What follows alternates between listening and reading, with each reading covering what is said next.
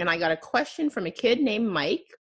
And this is going to seem like a softball question after our conversation, but he is really struggling with the LSAT, and he's wondering if maybe he should take that as a sign that he's not supposed to be a lawyer.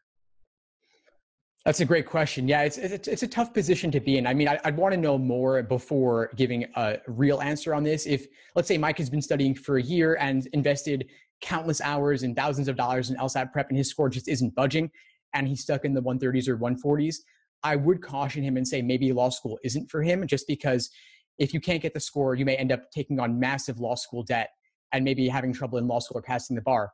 But if on the flip side, he's only been studying for 2 to 3 months and maybe he hasn't invested enough in LSAT resources, maybe it is worth changing his approach, acknowledging it may take longer than he initially thought, and maybe he has to get some more books or get a course or something like that. So I would encourage him.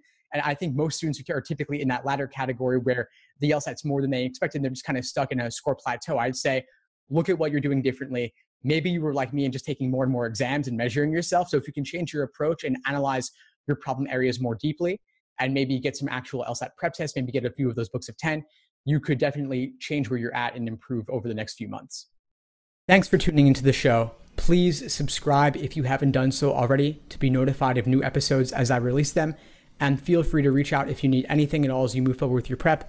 I'm happy to help however I can. In the meantime, I'll wish you all the best and take care.